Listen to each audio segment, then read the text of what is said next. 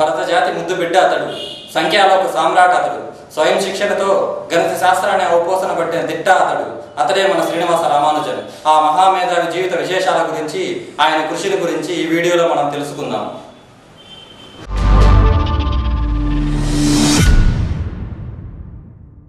మన రామానుజన్ గారికి సంస్థాగతమైన అండ కానీ గురువుల శిక్షణ కానీ తగినంత లేకుండానే స్వీయ ప్రేరణతో స్వయం కృషితో మహామేధావుల స్థాయిని అవలీలగా అందుకున్న తపస్వి అతడు. తన అసమాన ప్రతిభతో ప్రపంచ గణితాజ్ఞుల్ని ముగ్ధుల్ని చేసిన మాంత్రికుడు అతడు. ఆయన ప్రజ్ఞను గ్రహించిన బ్రిటిష్ శాస్త్రవేత్తలు కొందరు పట్టుబట్టి ఆయనను తమ దగ్గరకు రప్పించుకున్న తీరు చిరస్మరణీయం. అదే సమయంలో సంస్కృతిపరమైన అగాధాల వల్ల రామానుజన్ ఇంగ్లాండ్లో పడిన ఇబ్బందులు హృదయ విదారకం. శ్రీనివాస రామానుజన్ భారతదేశానికి చెందిన గణిత శాస్త్రవేత్త. ఇతను 1887 డిసెంబర్ 22వ తేదీన జన్మించి ఏప్రిల్ 26, 1920లో మరణించారు. ఇతను 32 సంవత్సరాలు మాత్రమే జీవించారు. అంత తక్కువ సమయంలోనే ఎన్నో అద్భుతాలు చేశారు. ఇతనికి 10 సంవత్సరాల వయసులోనే గణిత శాస్త్రంతో అనుబంధం ఏర్పడింది. చిన్న వయసులోనే గణితం పట్ల ప్రకృతి సిద్ధమైన ప్రతిభ కనపరిచాడు. ఆ వయసులోనే ఎస్ఎల్లో త్రికోణమితి మీద రాసిన పుస్తకాలను వంట పట్టించుకున్నాడు. 13 సంవత్సరాలు నిండేసరికల్లా ఆ పుస్తకాన్ని అవపోసన పట్టడమే కాకుండా తన సొంతంగా సిద్ధాంతాలు కూడా రూపొందించడం ప్రారంభించాడు.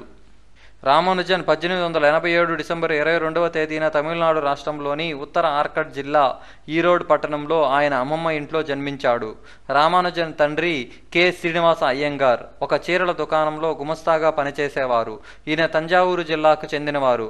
ఇతని తల్లి కొమలతమ్మల్ గృహణి మరియు ఆ ఊరిలోని గుడిలో పాటలు పాడేది. వీరు కుంభకోణం అనే పట్టణంలో సారంగపాణి వీధిలో దక్షిణ భారతదేశ సాంప్రదాయ పద్ధతిలో నిర్మించబడ్డ ఒక పెంకుటింట్లో నివాసం ఉండేవారు. ఇప్పుడు ఆ ఇంటిని మ్యూజియంగా మార్చారు. డిసెంబర్ 1889లో రామానుజన్కు మచూచి వ్యాధి సోకింది. కానీ తంజావూరి జిల్లాలోని ఈ వ్యాధి సోకి మరణించిన చాలా మందిలాగా కాకుండా ఇతను బ్రతికి బయటపడగలిగాడు. తరువాత రామానుజన్ తన తల్లితో పాటు చెన్నైకి దగ్గరలో ఉన్న కాంచీపురంలో ఉన్న వాళ్ళ అమ్మమ్మ వాళ్ళ ఇంటికి చేరాడు. 1892 అక్టోబర్ 1లో రామానుజన్ అదే ఊళ్ళో ఉన్న చిన్న పాఠశాలలో విద్యాభ్యాసాన్ని ప్రారంభించాడు. 1894 మార్చిలో ఇతడిని ఒక తెలుగు మాధ్యమ పాఠశాలకు మార్చడం జరిగింది. రామానుజన్ తాత కాంచీపురం న్యాయస్థానంలోని ఉద్యోగాన్ని కోల్పోయాడు. దానితో రామానుజన్ తన తల్లితో సహా కుంభకోణం చేరుకొని అక్కడ కంగయాన్ ప్రాథమిక పాఠశాలలో చేరారు. నాన్న తరపు తాత చనిపోవడంతో రామానుజన్ని మళ్లీ మద్రాసులో నివాసం ఉంటున్న తన తల్లి తరపు తాత దగ్గరికి పంపించారు.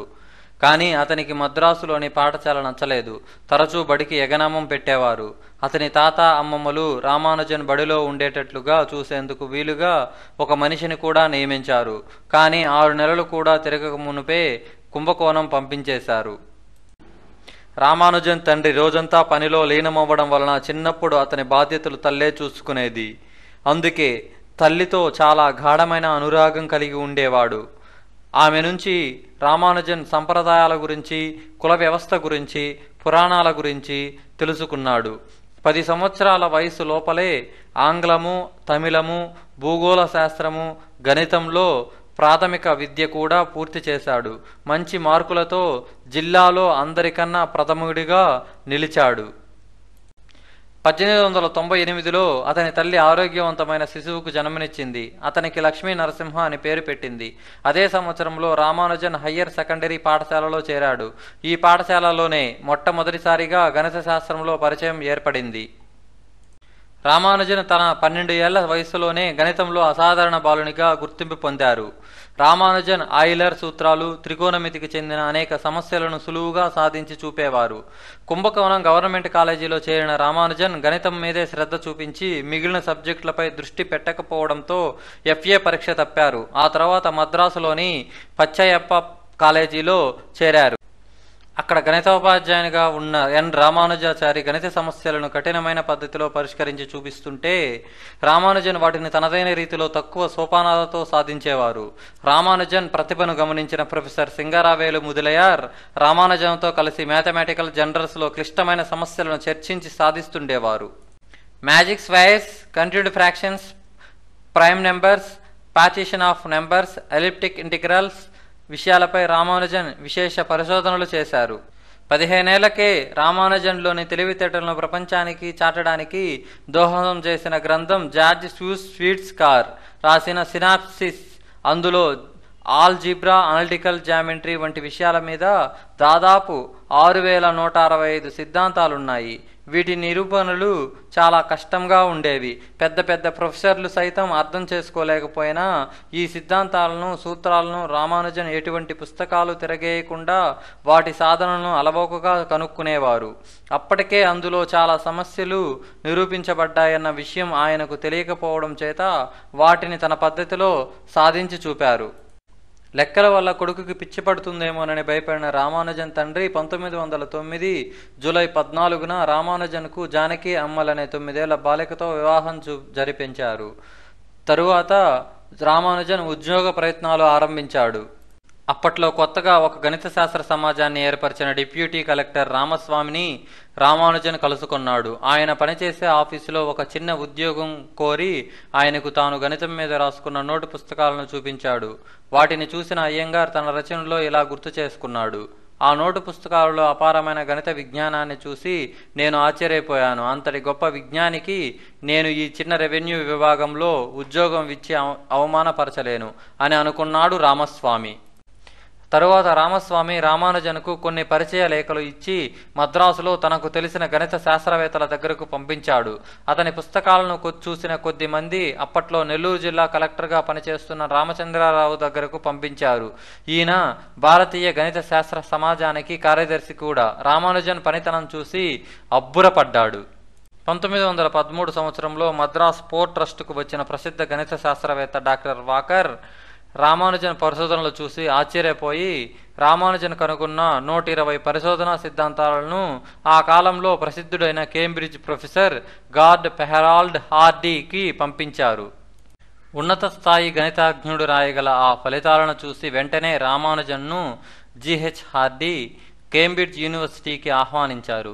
రామానుజన్లోని ప్రతిభను గుర్తించి ప్రోత్సహించిన హార్డీ అసలు తాను గణిత శాస్త్రానికి చేసిన అత్యుత్తమ సేవ రామానుజన్ని కనుగొనడమే అని వ్యాఖ్యానించడం విశేషం. మార్చి 17, 1924న రామానుజన్ ఇంగ్లాండుకు ప్రయాణమయ్యారు. శాకాహారపు అలవాట్లు గల రామానుజన్ ఇంగ్లాండ్లో తానే వండుకొని తినేవారు. ఇక్కడి వాతావరణం సరిపడకపోవడంతో సరిగ్గా ఆహారం తీసుకోకపోవడం, విశ్రాంతి లేని పరిశోధనలు ఆయన ఆరోగ్యాన్ని పూర్తిగా దెబ్బతీశాయి. ఇలాంటి క్లిష్ట పరిస్థితుల్లో కూడా 32 పరిశోధనా పత్రాలను ఆయన సమర్పించారు. ఆరోగ్య పరిస్థితి విషమించడంతో 1919 మార్చిలో భారతదేశానికి తిరిగి వచ్చాడు. బొద్దుగా కొంచెం నల్లగా కనిపించే రామానుజన్ ఇంగ్లాండ్ నుంచి క్షీణించి అనారోగ్యంతో రావడం చూసి ఆయన అభిమానులు చలించిపోయారు. అనేక రకాల వైద్య వసతులు కనిపించిన ఆయన కోలుకోలేకపోయారు. దీంతో 33 ఏళ్లకే ఆయన 1926 ఏప్రిల్ 26న మరణించారు. రామానుజన్ ఆ కాలంలో సుప్రసిద్ధులైన రినాల్డ్ ఆయిలర్, గౌస్, జాకోబీ మొదలైన సహజ సిద్ధమైన గణిత మేధావులతో పోల్చదగినవారు. 1729 సంఖ్యను రామానుజన్ సంఖ్యగా పిలుస్తారు. తీవ్రమైన అనారోగ్యంతో హాస్పిటల్లో ఉన్నప్పుడు కూడా హార్డీతో 1729 సంఖ్య యొక్క ప్రత్యేకతను తెలియజెప్పి ఆయన్ని ఆశ్చర్యచకితుని చేశారు. రామానుజన్ అనారోగ్యంతో హాస్పిటల్లో ఉన్నప్పుడు హార్డీ ఆయనకు పలకరించడానికి వెళ్లి మాటల మధ్యలో తాను వచ్చిన కారు నెంబర్ 1729, దాని ప్రత్యేకత ఏమైనా ఉన్నదా అని అడిగారు. అందుకు రామానుజన్ తడుముకోకుండా ఆ సంఖ్య ఎంతో చక్కని సంఖ్య అని, ఎందుకంటే 2 విధాలుగా 2 గణముల మొత్తముగా వ్రాయబడి సంఖ్యా సమితితో అతి చిన్న సంఖ్య అని తెలిపారు. ఈ సంఘటన గణితంపై ఆయనకున్న అవ్యాజమైన అనురాగానికి, అంకిత భావానికి నిదర్శనం. ఫిబ్రవరి 28, 1918 fellow of the royal society గౌరవం పొందిన 2వ భారతీయునిగా, 1918 అక్టోబర్లో fellow of the Trinity college గౌరవం పొందిన మొదటి భారతీయునిగా రామానుజన్ చరిత్రకెక్కారు. చివరి దశలో రామానుజన్ మ్యాజిక్ స్క్వేర్స్, ప్యూర్ మ్యాథ్స్కి చెందిన number theory, Mac theta functions చేసిన పరిశోధనలు చాలా ప్రసిద్ధి పొందాయి. వీటి ఆధారంగా ఆధునికరంగా కనుగొన్న స్వింగ్ థియరీ, క్యాన్సర్ పరిశోధనలు ఇప్పటికీ కొనసాగుతున్నాయి. రామానుజన్ నోటు పుస్తకాలపై, గణిత సిద్ధాంతాలపై రామానుజన్ ఇన్స్టిట్యూట్లో మరియు అమెరికాలోని ఇలినియాస్ యూనివర్సిటీలో గణిత శాస్త్రంలో ఆయన చేసిన సేవలకు గుర్తింపుగా భారత ప్రభుత్వం 2012 సంవత్సరంలో అప్పటి ప్రధానమంత్రి మన్మోహన్ సింగ్ రామానుజన్ పుట్టినరోజును జాతీయ గణిత దినోత్సవంగా ప్రకటించారు. రామానుజన్ స్వరాష్ట్రమైన తమిళనాడు ఆయన సాధించిన విజయాలకు గుర్తుగా ఆయన జన్మదినమైన డిసెంబర్ 22ను రాష్ట్ర సాంకేతిక దినోత్సవంగా ప్రకటించింది. భారత ప్రభుత్వం 1962లో రామానుజన్ 75వ జన్మదినోత్సవాన్ని పురస్కరించుకొని సంఖ్యాశాస్త్రంలో ఆయన చేసిన విశేష కృషిని కొనియాడుతూ స్మారక తపాలా బిళ్లను విడుదల చేసింది. మద్రాస్ విశ్వవిద్యాలయం రామానుజన్ ఇన్స్టిట్యూట్ని నెలకొల్పింది. 125వ జయంతి సందర్భంగా 2014ను భారత ప్రభుత్వం జాతీయ గణిత శాస్త్ర సంవత్సరంగా ప్రకటించింది. గత సహస్రాబ్దితో ప్రపంచానికి అత్యుత్తమ గణిత శాస్త్ర సిద్ధాంతాలను, సూత్రాలను అందించిన అత్యుత్తమ అగణిత మేధావి శ్రీనివాస రామానుజన్ భారతీయుడు కావడం మన అందరికీ గర్వకారణం. కానీ శ్రీనివాస రామానుజన్ మరణాంతరం అంతటి ప్రతిభ గల గణిత శాస్త్రవేత్తలను భారతదేశం తయారు చేసుకోలేకపోవడం దురదృష్టకరం. మానవ నాగరికత చరిత్రకు గణితాన్ని పరిచయం చేసిన ఆర్యభట్ట భాస్కరుడు, ఆ తదనంతరం రామానుజన్ వంటి గణిత మేధావుల పరంపర ఆ తరువాత కొనసాగలేదు. భవిష్యత్తులోనైనా ఈ లోటును నేటి విద్యార్థి లోకం భర్తీ చేయగలదని భావిద్దాం. ఫ్రెండ్స్, ఈ వీడియో కనుక మీకు నచ్చినట్లయితే లైక్ చేయండి, షేర్ చేయండి. మరిన్ని ఇటువంటి వీడియోస్ కోసం మా ఛానల్ని సబ్స్క్రైబ్ చేసుకోండి. మా ఛానల్లో పెట్టే వీడియోస్ మీకు నోటిఫికేషన్ రూపంలో రావాలంటే పక్కనే ఉన్న బెల్ సింబల్ని క్లిక్ చేయండి. ఓకే ఫ్రెండ్స్, మరో వీడియోలో మళ్ళీ కలుద్దాం.